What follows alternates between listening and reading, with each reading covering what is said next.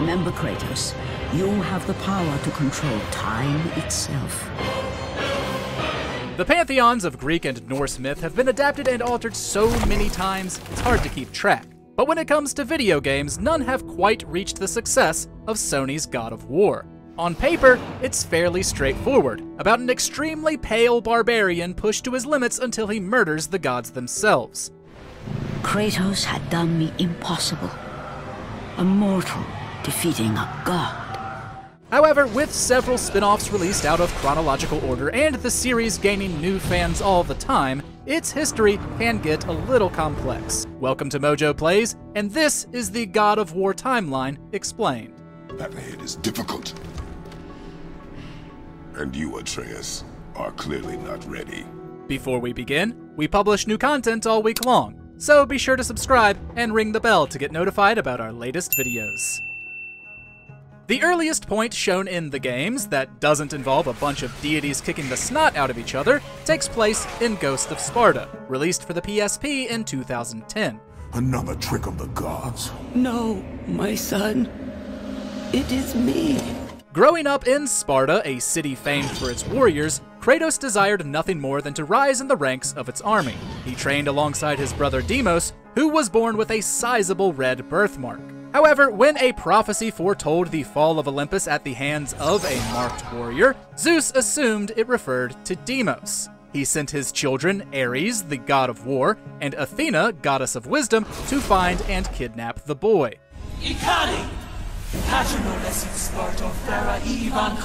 Despite Kratos' best efforts, he was a mere helpless child compared to his brother's captors. In honor of Deimos, he would one day tattoo himself in the style of his brother's birthmark, which would have huge ramifications later. Deimos, I will find you. The early trauma of losing his sibling didn't keep Kratos from pursuing his dreams. He climbed the ranks of the Spartan army and, as seen through flashbacks in the original game, became a general. Despite warnings from his wife Lysandra, Kratos followed his lust for blood and Spartan expansion until a mighty barbarian horde crushed his forces. He then pleaded with Ares, seemingly not knowing who he dealt with as a child, to help him. Only a simple pledge of loyalty was required. My life is yours, Ares. The then current God of War obliged, but only after Kratos swore an oath to serve him. Kratos was given immense power and the Blades of Chaos, mighty weapons whose chains were seared into his forearms.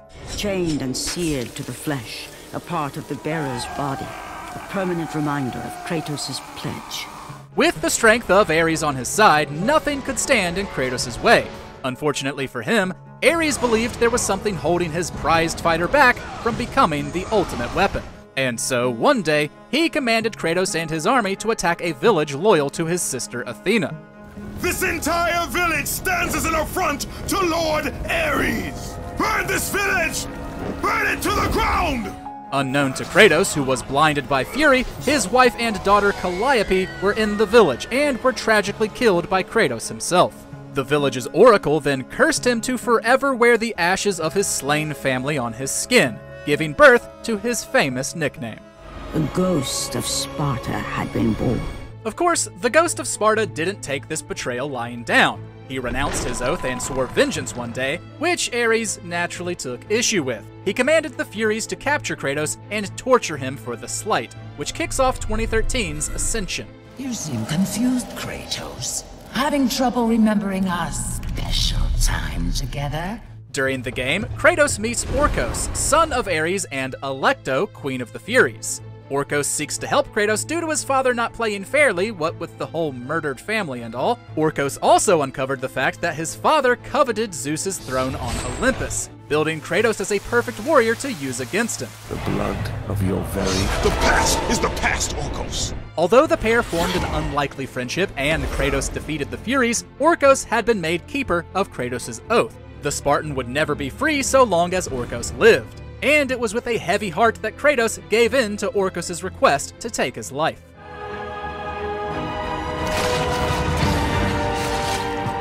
It would still be quite a long time before Kratos earned his vengeance on Ares. Plagued by visions of the horrible things he had done, Kratos would serve the larger Greek pantheon for 10 years to atone. 2008's Chains of Olympus occurs during this service. Olympus has sent a message, and I am here to deliver it. After the god of the sun, Helios, goes missing, the rest of the gods are put to sleep by Morpheus, god of dreams. Therefore, it falls to Kratos to rescue Helios, which eventually takes him to the underworld. You must find Helios and return him to the sky. There, he meets its queen, Persephone, who will reunite him with his daughter as long as he gives up his power. It's a pretty easy decision for Kratos to make, but the touching reunion is cut short when he realizes Persephone's plan is to destroy all of existence, including his daughter. I guess she didn't take kindly to Zeus marrying her off to Hades, which is fair. She will perish. No! I will not let the gods take her from me again! After the saddest QuickTime event in gaming, Kratos regains his powers, eventually defeating Persephone and her co-conspirator, the Titan Atlas. But he's warned by both of them that he should not have helped the gods. Yeah, you can say that again. Kratos had saved mankind, but that mattered little to him. With the Greek world saved, Kratos returned to a life of servitude, which finally brings us to the actual events of 2005's God of War. 10 years of endless nightmares.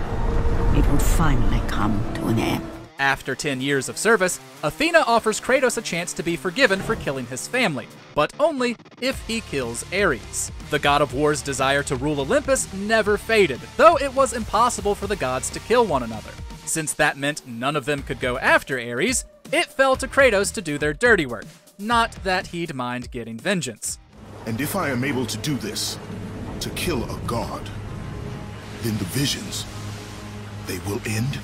After traveling to Athens and learning Ares could only be defeated through the use of an artifact called Pandora's Box, Kratos sought it out on the back of the Titan Kronos. While he was able to find it, Ares killed Kratos, sending him to the underworld a second time. This trip would prove to be a lot shorter, however, as Kratos was freed by a mysterious, mystical gravedigger. We'd later find out this was Zeus, which is just about the only kind thing the god of thunder ever did for him. But how did you know I was... Athena isn't the only god keeping watch on you, Spartan. Kratos would eventually find Pandora's Box, open it, and use its power to take on Ares. Despite his strength and ability to make Kratos relive his family's death, Ares was defeated. Remember, Kratos, it was I who saved you.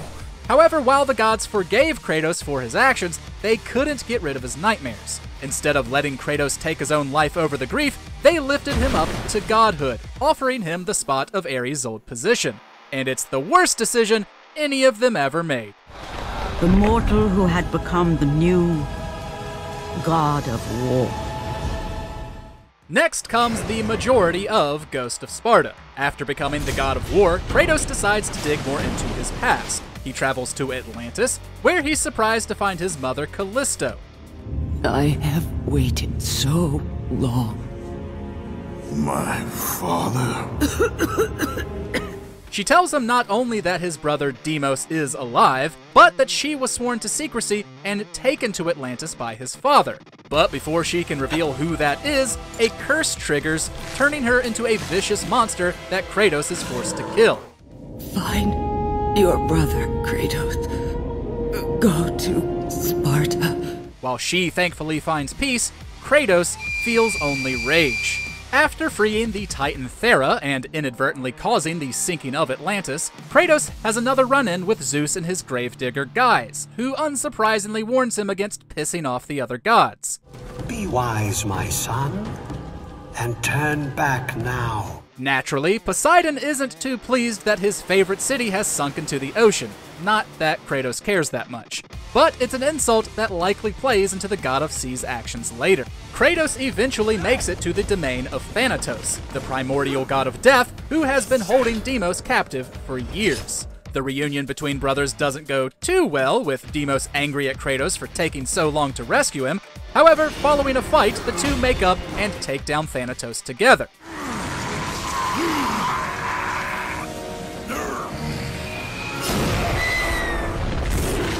Deimos sadly doesn't make it out of the fight alive. Kratos swears the gods will one day pay for what happened. Meanwhile, the gravedigger buries the hero's brother and mother next to an empty grave, stating that only one remains.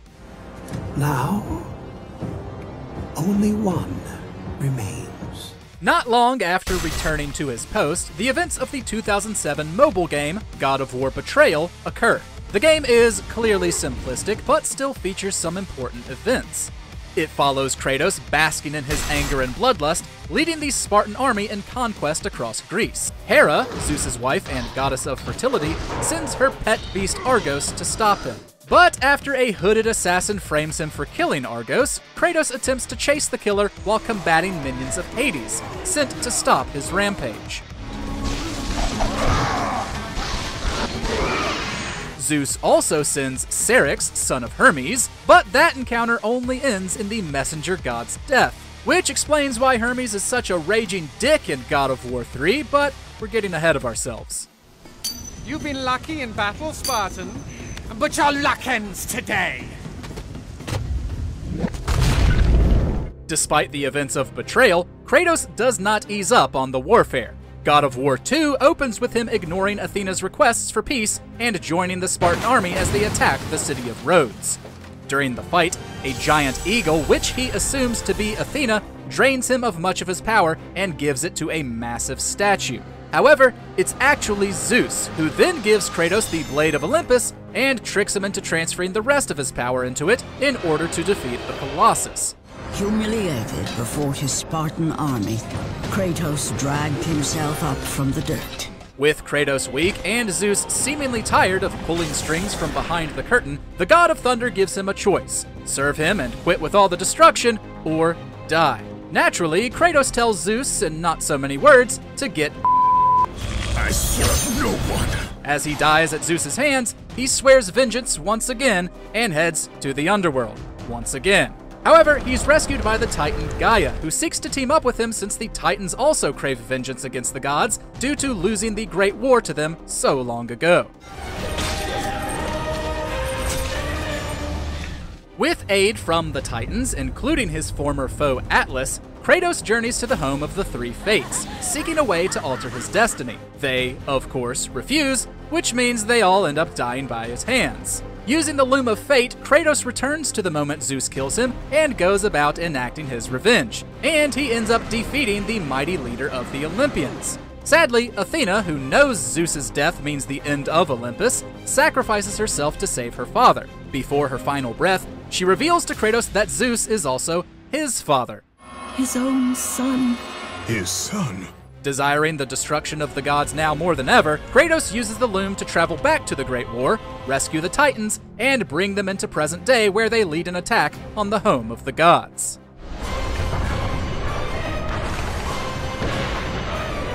When you look at everything leading up to 2010's God of War 3, war was inevitable. Kratos, with 2 dead families and his own demise at the hands of his father, deserves justice.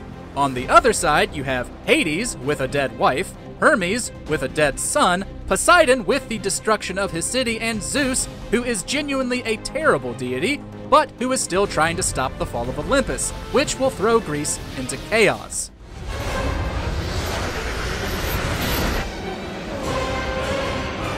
The climax of the Greek era kicks off swiftly with a massive fight of Kratos and Gaia versus the god of the sea. It's a stellar opening and leads to Poseidon's brutal beatdown at the hands of Kratos. Unfortunately, Kratos is knocked out of the fight after being struck by Zeus's lightning, and Gaia refuses to save him. He falls all the way to the river Styx, venturing into the underworld for a final time, where he meets Athena's spirit, whose sacrifice caused her to ascend to a higher plane of existence.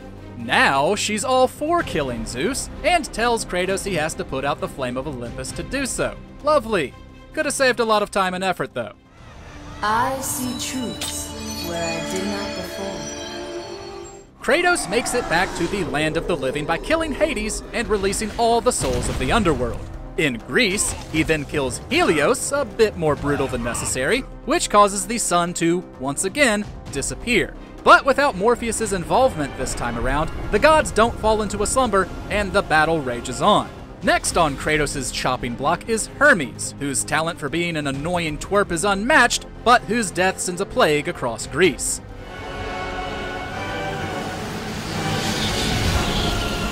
Amidst all the death, Kratos learns Pandora's box from the first game is now held within the flame of Olympus, and can only be opened by Pandora, daughter of the smith god Hephaestus. There's a whole lot more death to come before Kratos ever reaches it, though.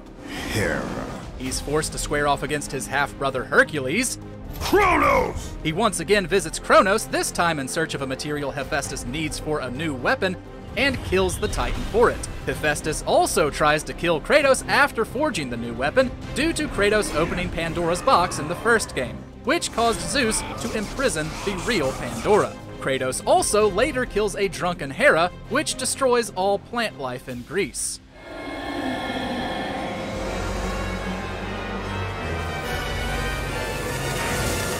After rescuing Pandora, Kratos finally makes it to his father. Although Pandora sacrifices herself, the box is found to be empty, and the final clash begins. The fight takes the duo inside Gaia, who tries to murder them both. It's a tough fight, but the god of war prevails, impaling Zeus through Gaia's heart and killing them both. Or so it would seem. I grow weary, my son. Zeus's spirit refuses to go down, but Kratos' hatred knows no bounds. He forces his father's spirit back inside his body and proceeds to viciously beat the deity to death. With Greece having been thrust into all-out chaos, Athena reappears and commands Kratos to give her what was inside Pandora's box. Turns out, after the Great War between the gods and Titans, Zeus sealed all evils into the box, while Athena placed the power of hope inside. Locked deep inside of you, Kratos, is hope. When Kratos first opened the box, the evils corrupted the gods, while hope was buried within Kratos. With this power, Athena could fix and subsequently rule over Greece. Instead, Kratos stabs himself with the Blade of Olympus, unleashing hope into the world for all. Of course, as we all know, this second attempt at his own life also fails, and thus ends the blood-soaked Greek saga. You disappoint me, Spartan. While the story of the Greek gods was over, Kratos' story certainly wasn't. He would leave his doomed land, eventually making it to Midgard, the earthen realm of Norse mythology. With a different pantheon, this land was not utterly destroyed like Greece. Kratos would find an uneasy peace, at least for a time, with a woman called Faye, with whom he would have a son named Atreus. There do I see my mother. The 2018 game picks up directly after Faye's death, with her final wish being to spread her ashes from the highest peak in the realms. However, Kratos' mountains of family-related trauma and the fact that Atreus has no idea who he really is means their journey is a fraught one. You are not ready. Unfortunately, there's also a whole lot Faye never told them, before they can even leave their house, and in an extreme case of mistaken identity, Kratos is attacked by a mighty stranger, who he'd later learn was the unkillable god Baldur. After he defeats Baldur several times in a row, Kratos and Atreus try to fulfill Faye's final wish. They meet some friendly faces along the way, including two dwarf blacksmith brothers, Brock and Sindri, a helpful witch in the woods who turns out to be the goddess Freya, and, of course, the smartest severed head to ever exist, Mimir. I'm a clever lad. I can piece it together. It's Mimir who tells them the highest peak in the realms is not in Midgard, but Jotunheim, the realm of the giants, which was sealed long ago when the giants left. Of course, there are some not-so-friendly faces too. Alongside Baldur are Magni and Modi, the sons of Thor. The brothers eventually catch up to father and son, though Magni takes an axe to the head during their fight.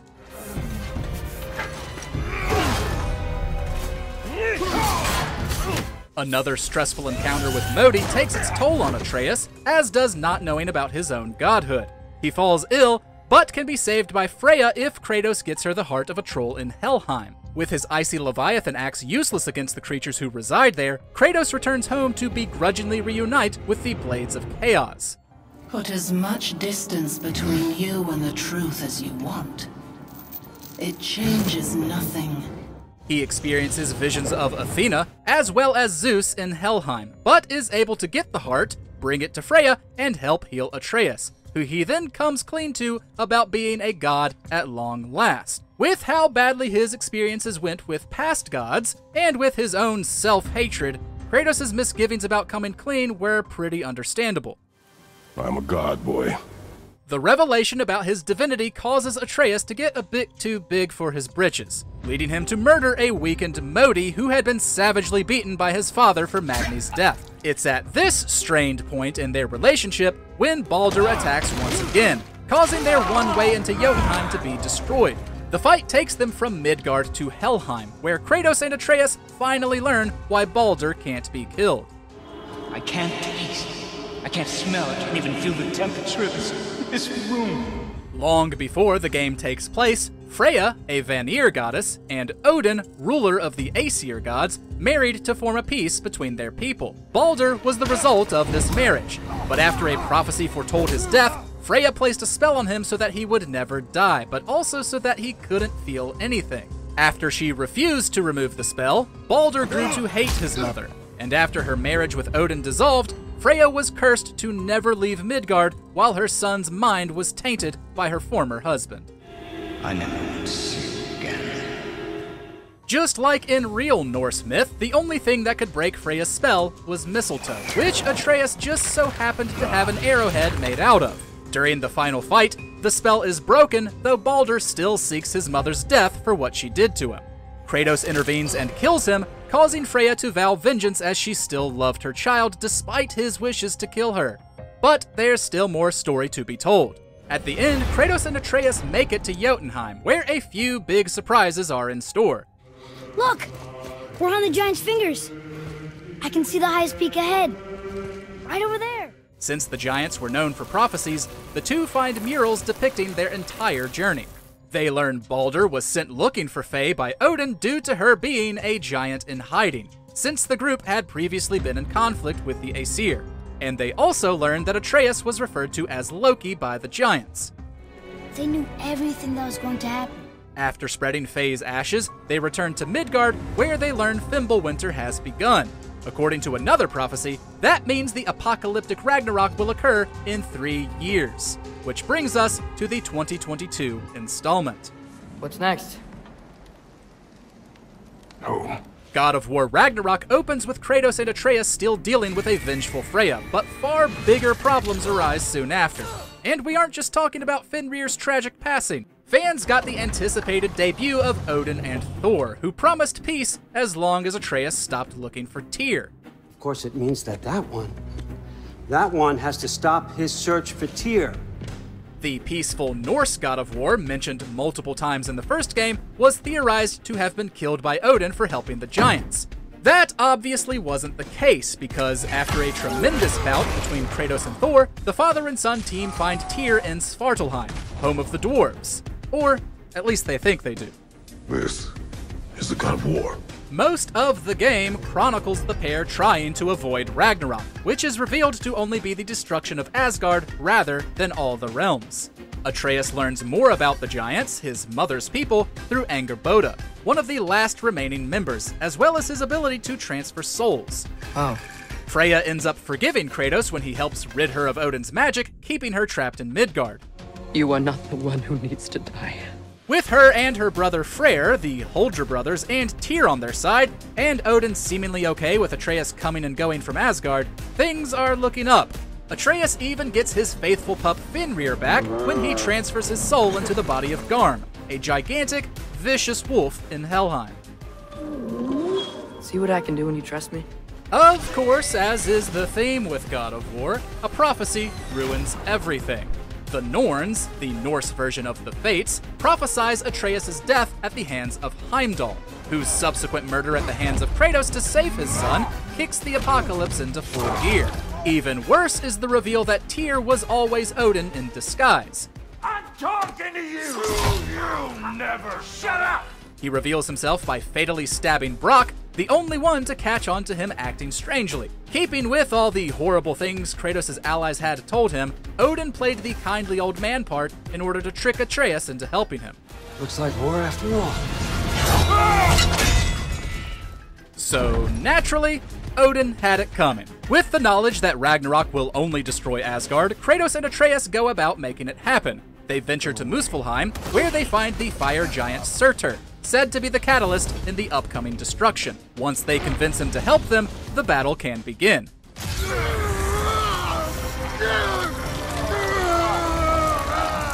The final clash is one for the ages, with the Vanir, elves, and even a couple of giants joining the Resistance's forces. Kratos battles Thor once again, though the fight ends peacefully when Kratos convinces the god of thunder to stop for the sake of their children.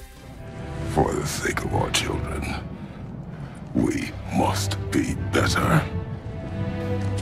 Or at least it would have ended peacefully, but Odin kills Thor for disobeying him. Thankfully, for the sake of peace, Odin doesn't last much longer, with Kratos besting him in combat, Atreus transferring his soul into a stone, and Sindri getting vengeance for Brock by smashing it with his hammer.